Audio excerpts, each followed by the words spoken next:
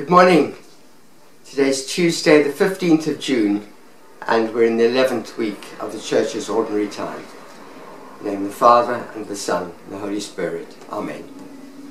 Today's a Feria and we'll follow the ordinary readings of the day.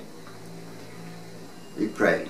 O God, strength of those who hope in you, graciously hear our pleas, and since without you mortal frailty can do nothing, grant us always the help of your grace, that in following your commands we may please you by our resolve and our deeds.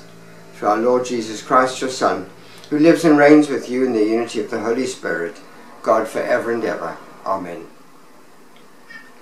The first reading, we continue in the letter to the Corinthians, here with beginning of chapter 8.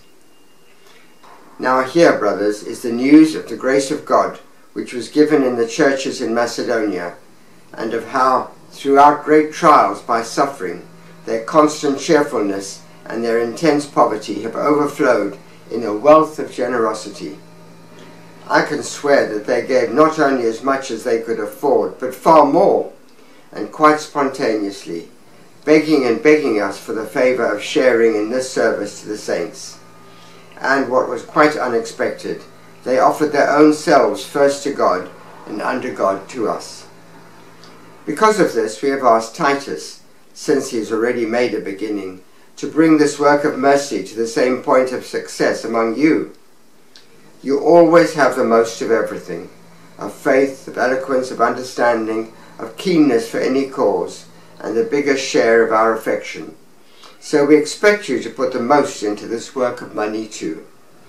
It is not an order that I am giving you. I am just testing the genuineness of your love against the keenness of others. Remember how generous the Lord Jesus was. He was rich, but he became poor for your sake, to make you rich out of his poverty. The word of the Lord. The Gospel is from the Gospel of Matthew chapter 5. We continue the Sermon of the Mount. Jesus said to his disciples, "You have learned how it was said, 'You must love your neighbor and hate your enemy.' But I say this to you, love your enemies and pray for those who persecute you. In this way you will be sons of your Father in heaven, for he causes his sun to rise on bad men as well as good, and his rain to fall on honest and dishonest men alike. For if you love those who love you, what right have you to claim any credit? Even the tax collectors do as much, do they not? And if you save your greetings for your brothers, are you doing anything exceptional? Even the pagans do as much, do they not? You must therefore be perfect, just as your heavenly Father is perfect." The Gospel of the Lord. I want to begin by picking up that phrase in the opening prayer. Without you, with our mortal frailty, we can do nothing. We recognize that our mortal frailty, the fact that we're both body and soul, and our body will have a short life and then die, and the spirit, depends how we've lived our lives, will go on in one way or another. The Church is saying we need to turn to Christ to receive the grace to grow. And we've got confidence that we have turned to Christ. In our baptism, we're part of the family of God. So the grace is there for us, and we're being encouraged to pick up on it by our actions, by our prayer, by our love for God and for our love for neighbour. And that picks up in the two readings. The first reading is all about a collection that Paul wants to make among the Corinthians to take back with him to Jerusalem, especially to feed and help the non-Jewish converts to Christianity. So he gives them a comparison and says the new Christians in Macedonia, who were very poor, gave so generously, like the widow's mite. They gave a bit of everything they had, plus a bit more, just how generous they were. And then Paul reminds them that God's love for them, and above all the love shown them by Jesus in his suffering, passion, death and resurrection, is God's overwhelming love, way beyond any love we can give in return. And therefore we can show our return of love by being generous in making this collection for the Christians in Jerusalem. All through the second letter of Corinthians, this question of collections comes up, and it comes up in other of Paul's writings as well. Because when he was told, you are the apostle to the Gentiles, one of the conditions he was told, you must never forget the poor. And so he's always making these collections to bring back to Jerusalem as best he can.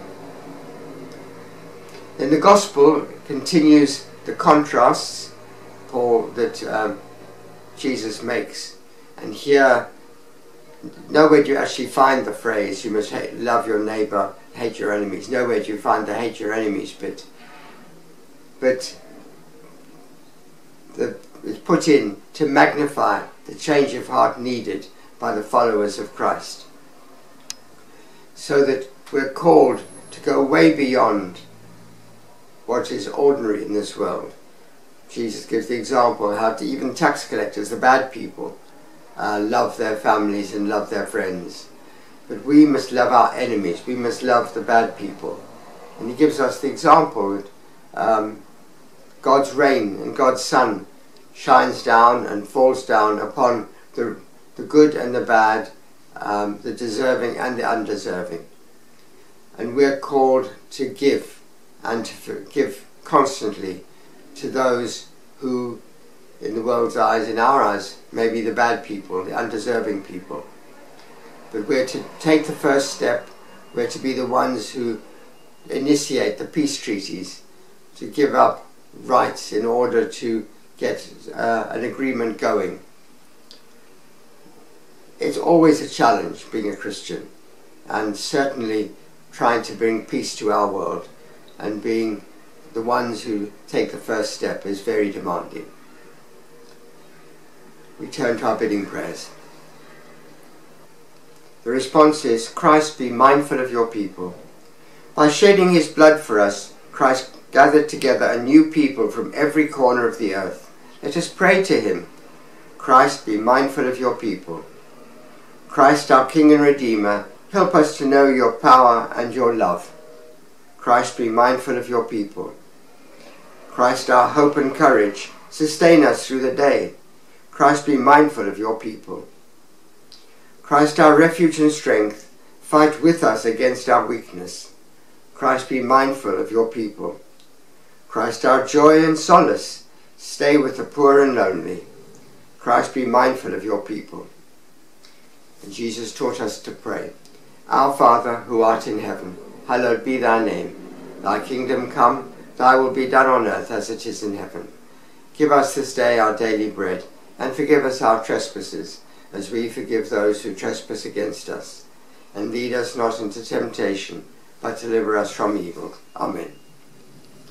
We pray. Almighty God, to whom this world with all its goodness and beauty belongs, give us grace joyfully to begin this day in your name, and to fill it with an active love for you and our neighbour.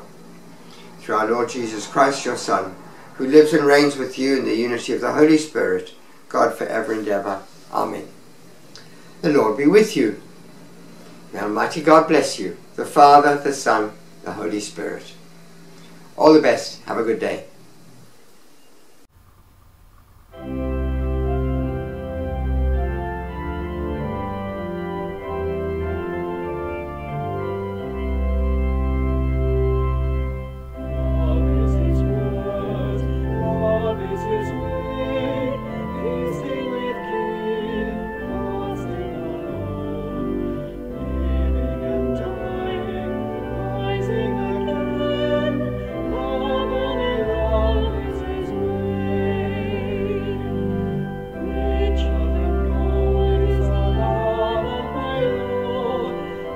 Transform